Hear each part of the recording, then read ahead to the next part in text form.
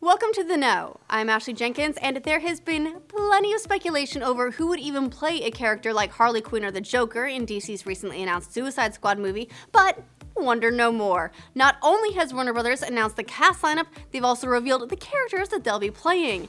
The cast lineup is impressive and includes the likes of Will Smith, Tom Hardy, Margot Robbie, Jared Leto, Jai Courtney, and Cara Delevingne. Smith, known for his roles in hits like Independence Day, I Am Legend, and Men in Black, will play the Batman villain Deadshot, a hired assassin and a staple of the Suicide Squad for the last few iterations of the property. Hardy, who also appeared in Inception and played Bane in The Dark Knight Rises, will play the squad's leader, Rick Flag, who rejects the idea that he's anything like his villainous comrades.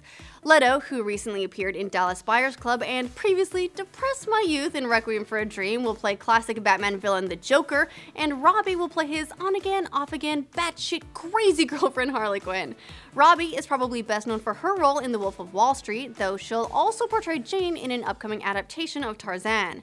Meanwhile, Courtney, who most recently appeared in Divergent, will play the villain Boomerang, and Delevingne will round out the cast as Enchantress. There are two different versions of Boomerang in the DC Comics. There's George Harkness, a father who's traditionally in opposition against the Flash, and his son Owen Mercer, who later assumes the title. Enchantress, as she sounds, is a magic-using character who's recruited to the Suicide Squad to keep her villainous tendencies in check, since she started off basically trying to be good, but then got misguided and kind of went, to the dark side. Sorry, wrong universe.